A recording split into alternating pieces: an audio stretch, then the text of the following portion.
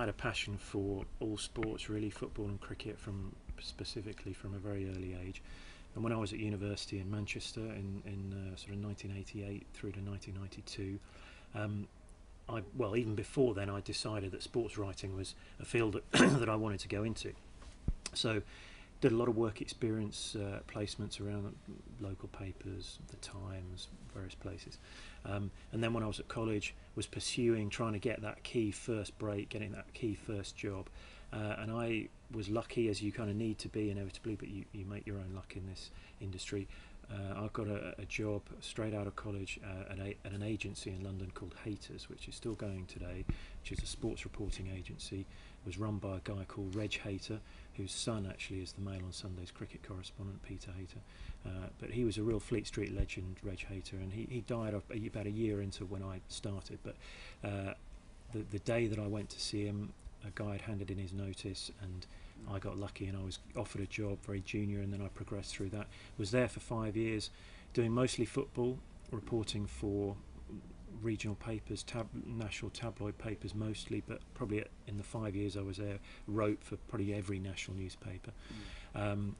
Did every little bit of cricket that came along, and then after 5 years there, I went freelance, having developed enough contacts really to go it alone, and I started covering cricket for the Times, and went on a number of England youth tours, England under-19 cricket tours, as the only journalist really following the team and filing reports for the Times, the Daily Telegraph, the Press Association, and any other number of outlets that were interested.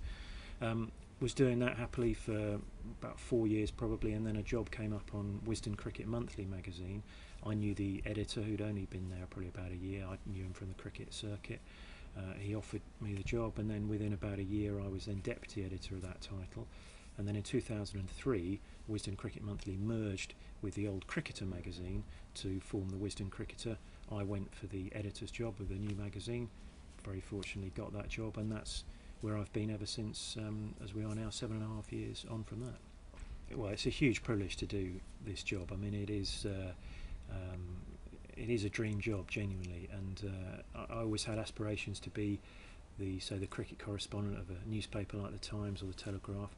But to be honest, this is this is a plum job, because you have a sort of profile within the industry, and you have access to England players, and you have your brand is known throughout the industry, but you're not on tour all the time like the newspaper guys, and that is a really tough job at times, because I know it sounds like a really glamorous thing to be touring the world watching cricket, and it is a lot of the time, and certainly for a single person it's a terrific life. But if you're married with a family, that's really tough, being away from home, all that time. And obviously we see how much the players are away from home, and there's a lot of talk about too much cricket and the sort of strain it places on them.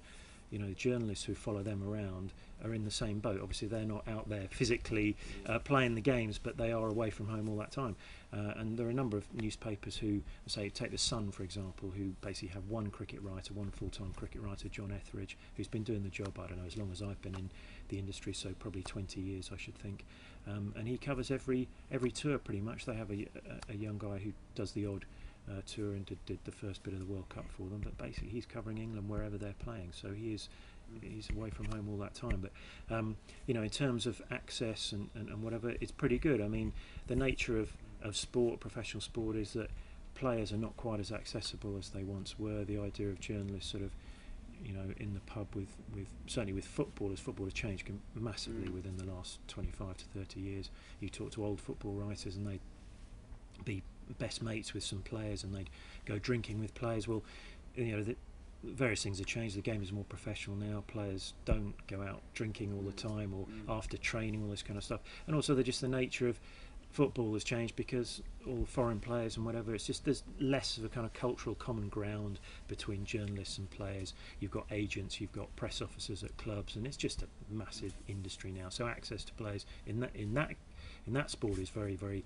difficult and restricted. Cricket, it's still pretty good, and certainly the guys who follow the England team around regularly would have a pretty good relationship with most of the players. But again, there are a lot of sponsors involved. I mean, when we do a big interview with an England cricketer, it'll often come via a sponsor like Jaguar or someone like that, and you're given an allotted time.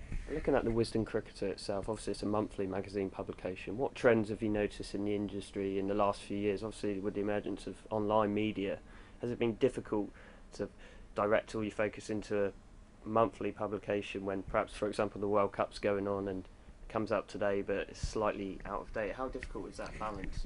It's a real challenge, and it's a challenge even for newspapers who are coming out every day, and you only have to look at anyone who follows the media or sport in the media. I mean, you can see that everything, the immediacy of Twitter, websites, I mean even websites that seemed so innovative not that long ago, almost now sometimes they look like traditional media, in the way that you can kind of report events, and say Twitter is a classic example. But what we have to do, and what we have to try and keep a hold of, is that notion that we're able to produce something different and special on a monthly basis. And yes, the World Cup is a good example where it's going on for a long time, there's matches every day, and we've got an issue of the magazine out this week that's covering the first part of the World Cup.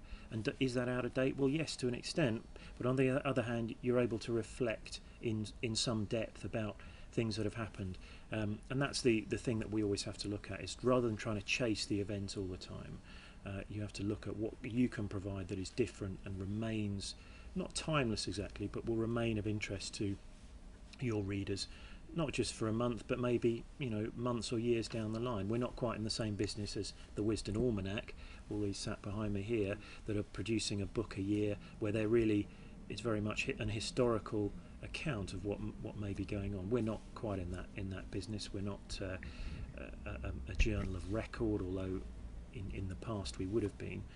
But we're looking to provide something that complements the live coverage and the immediate coverage that you can find on TV, radio, and online.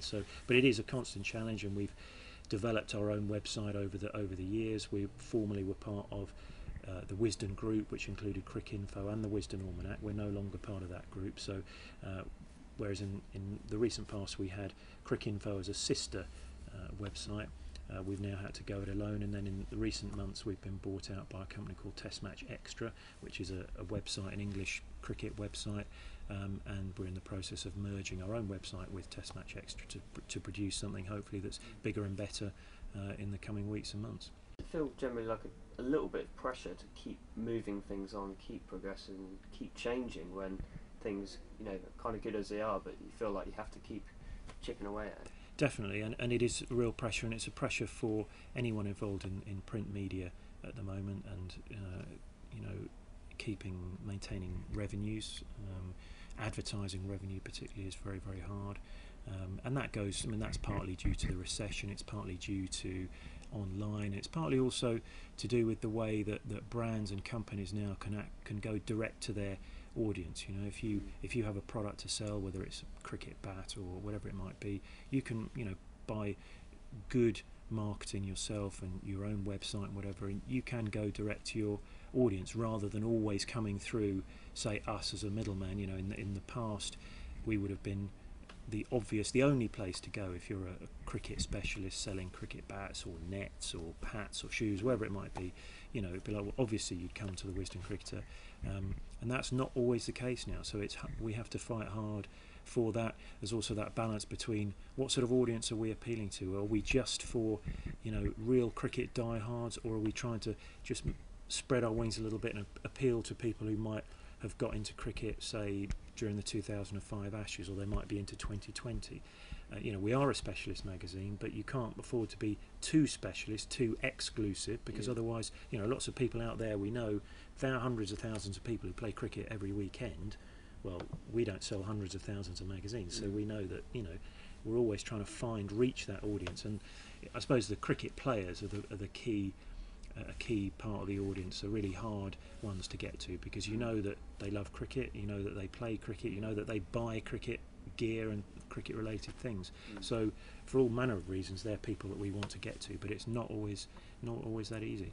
I mean, don't be put off is the simple answer. I mean, I think every time, I'm sure every generation has probably had the impression that things aren't going to be what they are, things are changing. And certainly, there is an argument that says now that, well, where's print media going to be heading? Where's the media heading? Because there's so much free media out there, free access to stuff on the internet, that companies who make their living and make money out of the media, it's harder and harder to do.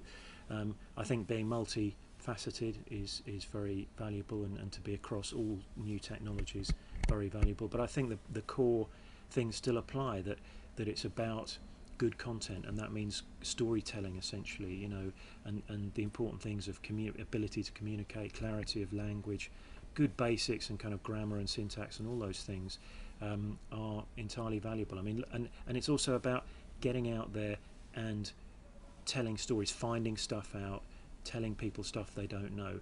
Obviously, lots and lots of people have their own blogs now. It's very, very common to have your own blog, and it's very everyone's an armchair pundit, particularly in sport, and that's fine. But in truth, you're not going to become. To me, that's a tiny part of what journalism is about. But real journalism is about telling people stuff they didn't know. Whether that's however you're doing that, whether that's on Twitter or Facebook or in a newspaper or on film, it's about actually getting real information, communicating with real people doing real things, and then telling a story about it. That's the real basics of journalism, and I don't think that changes, to be honest.